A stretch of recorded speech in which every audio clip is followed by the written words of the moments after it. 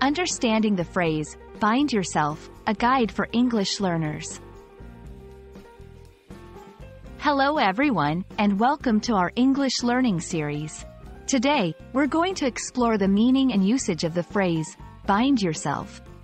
This phrase can be a bit tricky for English learners, so we're going to break it down together. Stay tuned to understand its various contexts and nuances. Bind yourself is a phrase that means committing or obligating oneself to something or someone. It often implies a sense of restriction or limitation.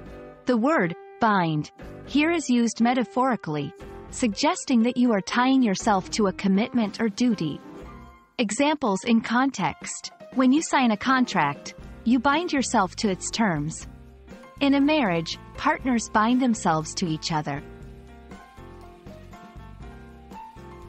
Formal contexts. In legal or formal settings, bind yourself refers to entering into a contractual or legal obligation. Personal contexts. In personal relationships, this phrase can mean making a moral or emotional commitment to someone or something. Idiomatic use. Sometimes, bind yourself is used idiomatically to mean restricting your own freedom or options.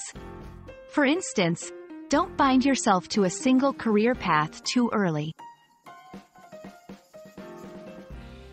While we avoid phonetic transcriptions, it's important to note that bind rhymes with mind, and yourself is pronounced as it appears. Remember, use bind yourself in contexts where commitment or obligation is involved. Be mindful of the tone; it can be formal or personal. We hope this video has helped you understand the phrase, bind yourself.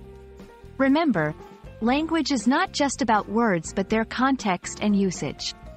Keep practicing, and don't hesitate to bind yourself to the journey of learning English.